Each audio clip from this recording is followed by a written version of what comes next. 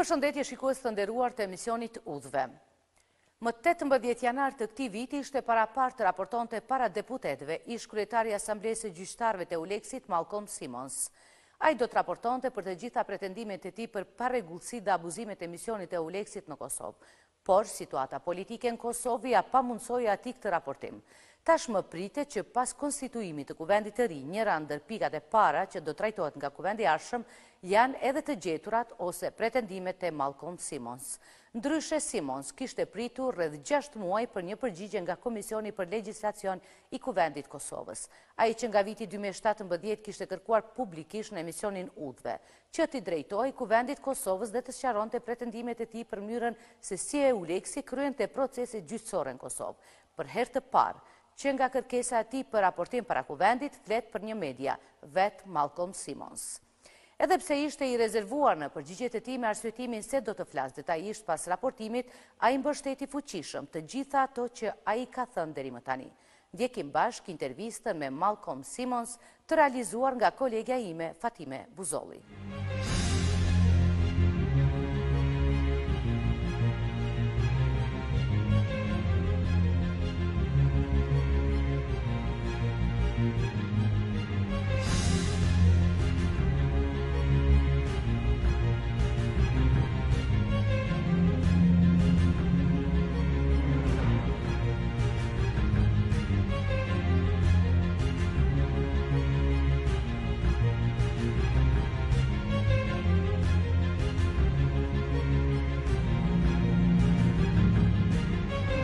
I think I can safely say that what I will be telling the committee will send shockwaves through the international community.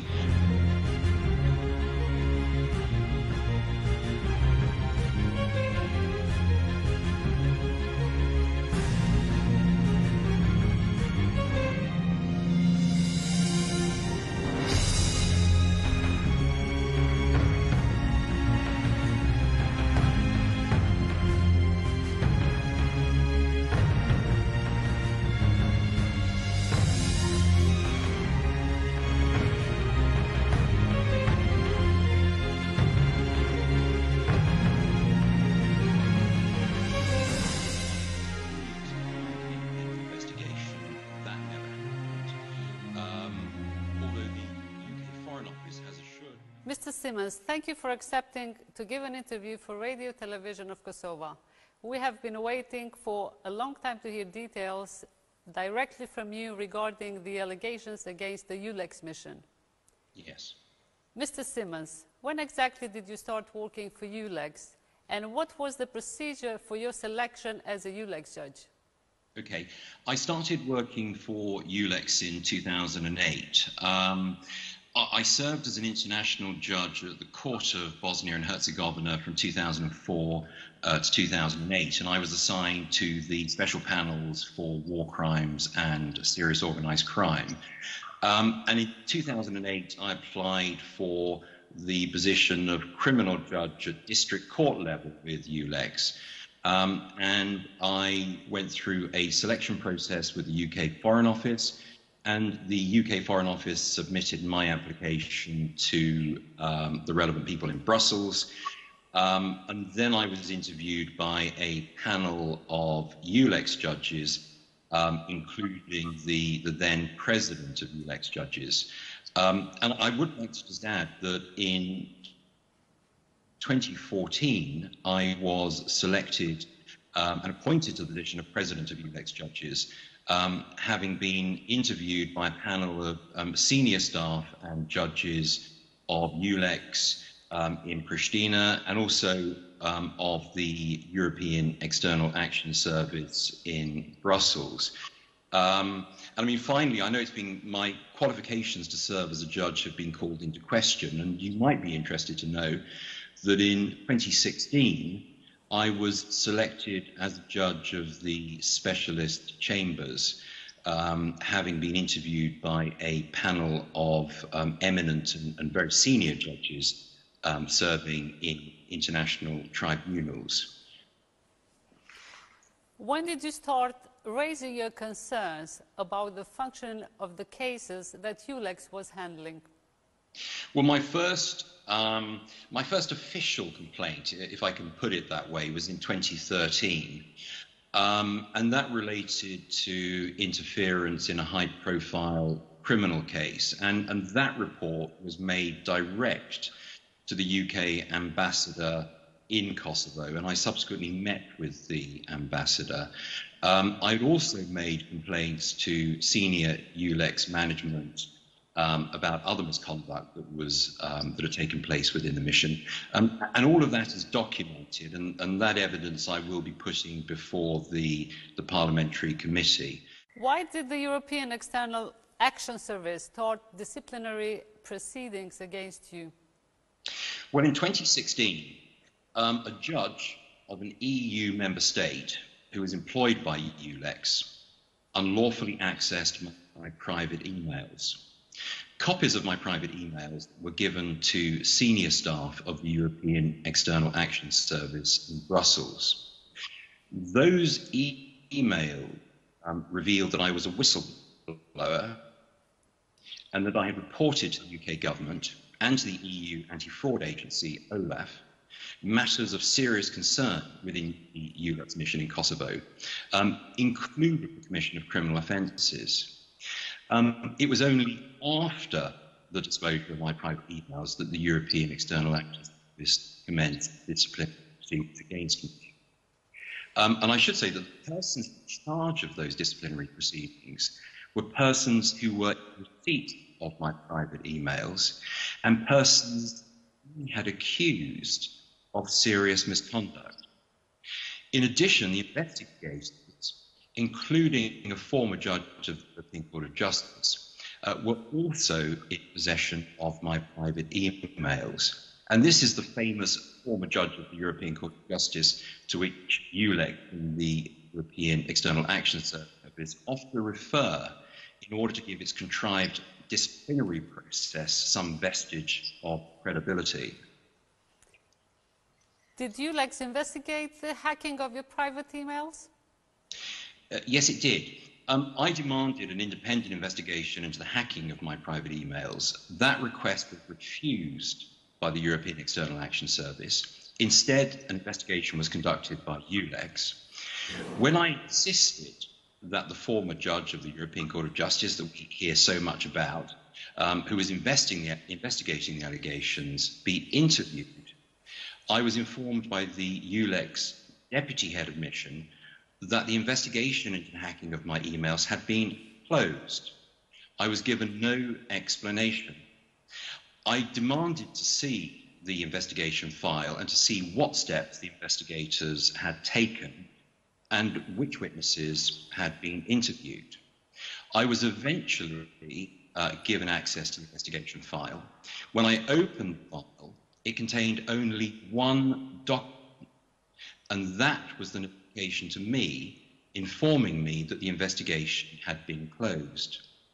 The UK Foreign Office has informed me that they made, in their words, repeated requests to the European External Action Service for an independent investigation into the unlawful accessing of my private emails. And to date, there has been no independent investigation into the hacking of those emails. And finally, I should add that I have written to the High Representative on many occasions and to the EU ambassadors regarding the hacking of my private emails, and I have received no response. Interestingly, no one has ever denied having received my private emails. Did the United Kingdom Foreign Office support you when you demanded an investigation into the hacking? I was initially in communication with the UK ambassador in Kosovo regarding the hacking. He assured me that he would follow matters with EULEX very closely. I didn't, in fact, receive any further communication from the Foreign Office regarding the EULEX investigation.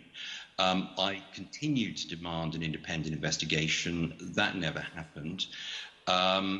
Although the UK Foreign Office has assured me, as I have said, that it did repeatedly request in Brussels that there was an independent investigation into the hacking, but that investigation, of course, never took place. Can you tell me, Mr. Simmons, who was on the disciplinary board? Okay, well, the allegations against me were referred by the people I had accused of serious misconduct to a disciplinary board. The board comprised 3 members. Only 1 member was a judge. The other 2 members included a lawyer working within the EU system and, surprisingly, a logistics officer employed by the European External Action Service, who was subordinate to the very persons I had accused of misconduct. Was the board composition compatible with international standards? No, it was not.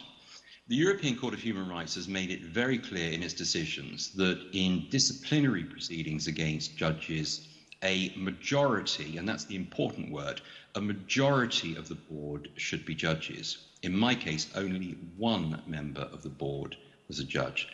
In addition, there was an obvious breach of Article 6 of the European Convention, and that's the article that guarantees a defendant's rights to a fair hearing.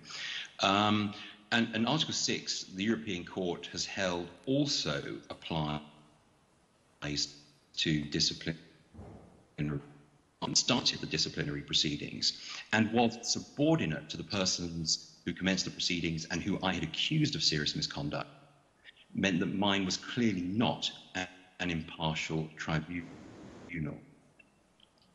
Did you have a right to question the witnesses who were against you or to present your evidence in front of the panel?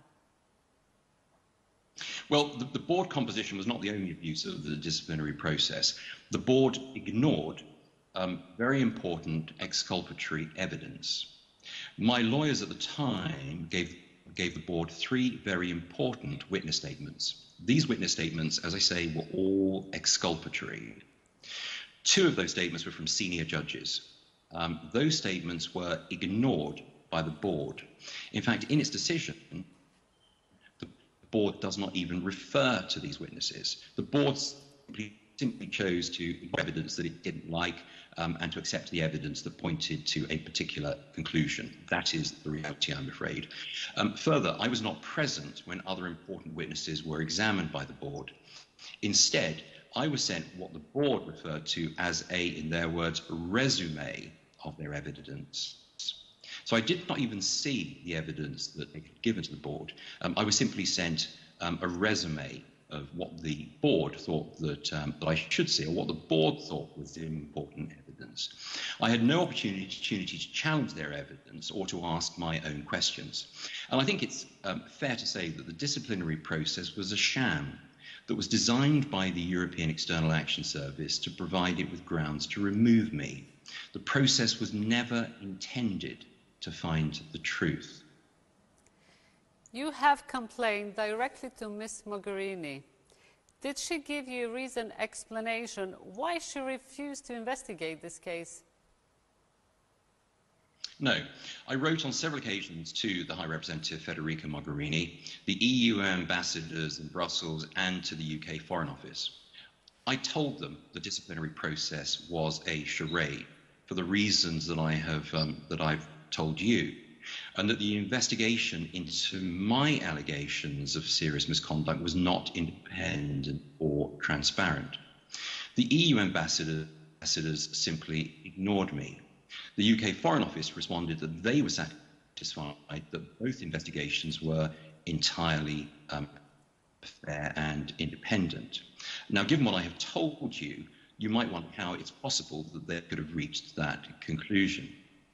The EU ambassadors and the High Representative closed their eyes to the obvious abuses that were taking place in Kosovo, choosing political expediency over justice and rule of law.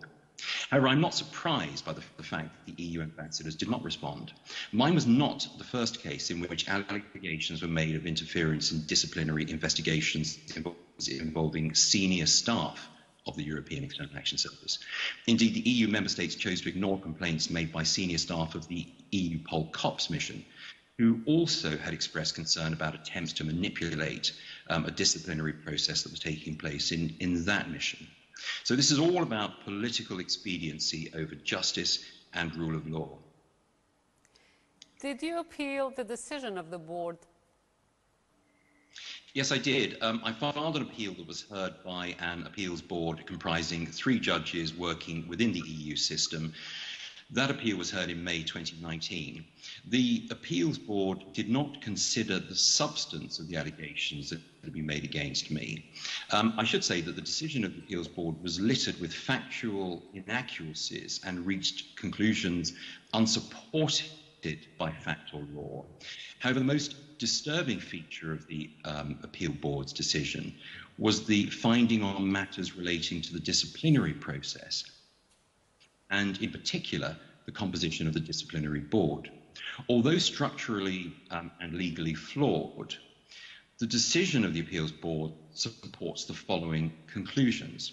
And there are principally 2 conclusions, and these are, firstly, there was no requirement that a disciplinary board hearing a complaint against a judge should comprise a majority of judges, and that it was irrelevant that a member of the board was an employee of the department that commenced the disciplinary proceedings and subordinate to a person I had accused of misconduct. This was a fundamental breach of Article 6 of the European Convention and one of the core principles of justice the EU pretends to promote. The findings of the appeal board were extraordinary. The appeals board totally disregarded decisions of the European Court of Human Rights, the European Convention, and international conventions. This was the most obvious and serious perversion of justice. It was, as I've said, political expediency over rule of law. It is correct, in summary, that I was convicted by the disciplinary board. However, the process was commenced by persons I'd accused of serious misconduct who were in possession of my emails. The investigators were in possession of my private emails and conspired with persons I had accused of misconduct. The persons I accused of serious misconduct continued to involve themselves in the disciplinary process despite the obvious conflict of interest and referred the allegations to a disciplinary board. The disciplinary board was not constituted in accordance with law. The disciplinary board was not impartial. The members of the disciplinary board were in possession of my private emails. The disciplinary board ignored exculpatory evidence. The appeals board disregarded decisions of the European Court of Human Rights. The appeals board disregarded fundamental articles of the European Convention, and the appeals board disregarded international conventions. So the disciplinary process demonstrates in the clearest possible way that the EEAS is prepared to manipulate process in order to achieve a desired outcome. EULEX has stated that you failed to cooperate with their investigation in your claims of misconduct. Is that true? Well, yes and no. EULEX and the European External Action Service, it is correct, continue to assert that I failed to cooperate with an independent investigation. However, that is not correct. The persons appointed by the European External Action Service to lead the investigation into my allegations of misconduct were the very persons I had accused of serious misconduct. They and the investigators were in possession of my private emails. Those emails have been unlawfully accessed from my private email account and revealed that I was a whistleblower. Therefore, the persons that I had accused of misconduct were leading the investigation into their own misconduct. And I'm sure the absurdity of this is not lost on you. I wrote to the EU ambassadors to complain that the investigation team were not independent. I told the ambassadors that I would cooperate with an independent investigation. The ambassadors ignored me. I wrote to the UK Foreign Office informing them that the persons who were leading the investigation were persons who had received my private emails and were persons whom I had accused of serious misconduct. And the UK Foreign Office responded that it believed that the investigation was fair, impartial and independent. EULEX has also stated that your allegations against EULEX and the European External Action Service were dismissed by a court in England. Is that true?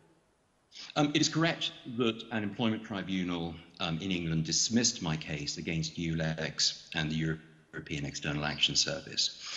The English tribunal did not find that my allegations were untrue. The tribunal did not consider the substance of my allegations. The tribunal dismissed my case against EULEX and the European External Action Service only because it found it did not have jurisdiction to hear my allegations in England. That was the only reason.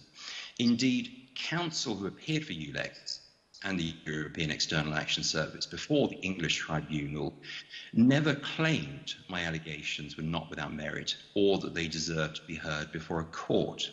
Their only objection was that the court should be in Brussels rather than in London. The assertions made by EULEX that the tribunal dismissed my allegations is simply misleading and, quite frankly, was intended by EULEX to mislead. Okay, Mr. Simmons, can you tell us what do you expect from the Parliamentary Inquiry Commission? Well, I expect the Commission to do what EULEX and the European External Action Service has so far failed to do, to examine the rule of law abuses that took place purportedly in the name of the people of Kosovo by judges and senior staff of EULEX, an EU rule of law mission that pretends to promote rule of law. And I have trust in the Kosovo Parliament to conduct a fair, transparent and impartial inquiry into the way justice has been administered in Kosovo. And I believe that is what the people of Kosovo expect and deserve.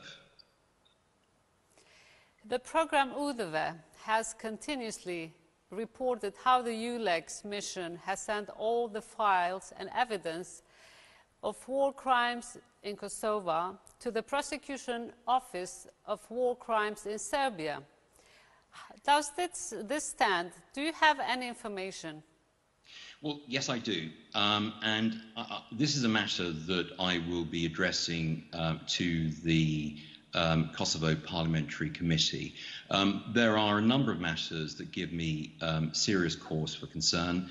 This is one of them. It's not a matter that I feel able to go into now, but I will address before the Parliamentary Committee. But shortly before the dissolution of the Assembly, your issue was taken more seriously. Your appearance before the deputies has already been temporarily disabled due to our political situations. What is your main request to the future members of the Kosovo Parliament? Well, I was seconded by the UK Foreign and Commonwealth Office to EULEX. My appointment was confirmed by the Kosovo Judicial Council, and I was formally appointed by the President of Kosovo. I subsequently served as a judge in Kosovo courts. The cases to which I and my fellow EULEX judges presided involved citizens of Kosovo and offences committed in Kosovo. Importantly, EULEX judges administered justice in the name of the people of Kosovo. Therefore, I think the people of Kosovo are entitled to inquire into how justice was administered in Kosovo in their name. As the representatives of the people of Kosovo, I believe the Kosovo Parliament has a duty to examine the miscarriages of justice that have taken place and continue to take place. After all, justice and rule of law are the very cornerstone of any civilized society. And I'm confident that the Kosovo Parliament will do the right thing, and I stand ready to assist them in their inquiry. Mr. Simmons, do you have anything else to add? No, I will be saying a lot to the Parliamentary Committee, and I think I can safely say that what I will be telling the committee will send shockwaves through the international community, But that's something that I don't feel that I'm able to go into with you now. But I would be most happy to have a further discussion with you after I have given my evidence to the Parliamentary Committee. Mr. Simmons, thank you so much for your time and for shedding light on these issues which are very important for us in Kosovo. And hopefully we will speak again and after you have given evidence in the Parliament. Thank you so much. I look forward to that. Thank you. Thank you. Goodbye.